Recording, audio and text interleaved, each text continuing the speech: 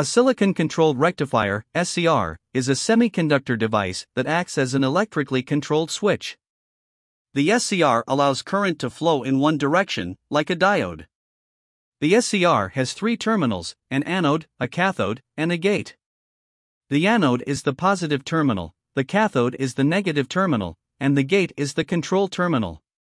The SCR operates in two states, the off state and the on state.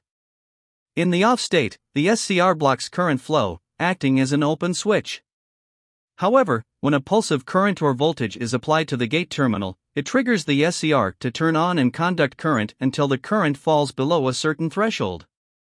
Once triggered, the SCR remains conducting, even if the gate signal is removed, until the current falls below a certain level or the power supply is interrupted. This characteristic makes the SCR useful in applications where a continuous current flow is required.